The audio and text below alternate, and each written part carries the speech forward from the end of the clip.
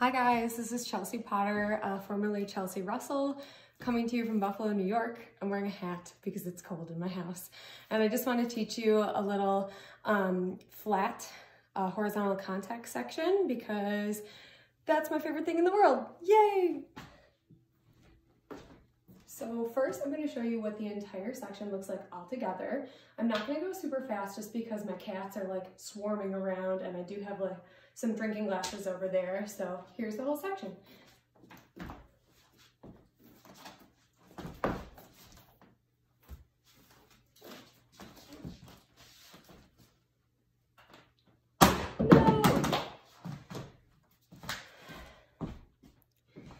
Now I'm going to break down the section for you in slow motion, explaining what each movement is. So you're going to start with a horizontal under loop in your right hand, and you're going to do a horizontal thumb toss up above your head. When you're doing a horizontal thumb toss up, you want to make sure that it is all the way above your head. You kind of want to think like you're fist pumping at a party because everybody does that, obviously. So you're going to do under loop, fist pump up to the sky. I like to put my hand on my hip and I like to do a little step touch with it just because footwork is as important as the twirling part is. So I have under loop, horizontal thumb toss. From here, I'm going to do a little drop down flip and I'm going to do a passe and releve into a lunge. So I'm kind of twisting so that my fingertips are pointing downwards like this, and I'm going to swoop my left hand up above my head to catch on top. So I have under loop, thumb toss, swoop. From here, I'm going to do the over part of an over under. If you're from the South, I think you call it a box, perhaps, or maybe that's the Midwest, I can't remember. But we call it an over under in New York. So you're going to do the over part, and then I'm going to do something a little bit funky. I'm going to take my left leg and I'm going to do a very, very, very small fan kick, making sure that my butt is tucked under and I'm nice and turned out. So I have the over part here. I start to tuck it underneath, except I'm going to take this end, the one that's out here, and I'm going to tuck that under my leg to the point where I'm literally touching with the palm of my hand the outside of my leg, right? So I come here and it's coming around my leg there. I go over, under, make sure I tuck right here, boom. That's kind of the easier version. If you want to make it a little bit harder, you're going to take your right hand and scoop underneath your right leg. So I'm going over, under, tuck it, boom, catching it underneath my leg. So at that time I didn't catch it because I'm lame.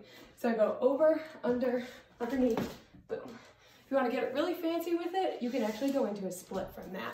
I think I might be too old to do that at that point, but from here, oh, there we go. As I break everything in my house, but that's the first part in slow motion. I'm going to do another video to do the next part. Okay, you've just caught your fancy leg catch in your right hand underneath your leg here. From here, I'm going to pull up. I think in the video, the first video, I did an under loop. You can add that there if you need it. Otherwise, you can just come out from under your leg and go directly above your head. We're actually going into another right hand horizontal thumb flip. So if you're not ready to do this next part, you can actually just do another thumb flip there. But this one is a little bit different in technique in that you really want the release to happen directly above your head. If it's out here, your baton has a super far distance to travel behind your back, and you are pretty likely to actually conk yourself in the head. So instead, you want to start the release above your head, so that way it only has one revolution distance to come behind your back, and you're going to catch it in your left hand. You could do this on your knee, you can do this in a lunge, you could do it in a deep lunge, you can really get funky with it. So after I've caught underneath my leg, I'm swooping up and I'm going right to left thumb flip behind the back. From here, I actually recommend turning all the way around out of this. I didn't do this in the video. You can just come from here and come up, but I think it'll make it a little bit smoother if I'm coming from here, turning out of it with yet another over loop, except instead of going directly into an under loop, I'm going to take that under loop and tuck it all the way behind my back. Now this gets into a pretty uncomfortable position with your back. You are actually kind of facing the side with your body and tilting over. It's not a back bend, it's not a lean forward, it's this kind of awkward diagonal position. So that way you can get your arm out as far as you can and make your hand super, super flat. What you're gonna do then is you're gonna pop it straight up, you're gonna continue turning, and then you're gonna catch it left blind behind your head. You can, of course, just catch that plain left if you want. You could also probably catch it right, although I think that would be a little bit awkward. So what's happening is from underneath your leg, You're coming here, doing your thumb flip, doing your over, tucking it behind your back, pushing it up, and catching left blind to the back. From here, you continue that under loop. You are going to slide all the way to the end of the baton, loop above your head, and then you do this like really funky thing with your hand. I've said funky a lot in this video. Apparently this is like the funky routine. But from here, you're gonna swing above your head and then actually alter the way you're holding the baton.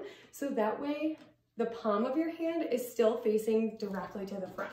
So I'm going loop, I'm twisting my baton so it's facing directly to the front, and I'm actually going to let go and let gravity do its job to drop my baton down to my right hand so that way I can catch it back again. I can't catch that trick today. So I'm going to swing, switch it, boom, catch there. And that's the end of your section. Finally, I'm going to face the back and do the entire section so it's a little bit easier for you to see what I'm doing.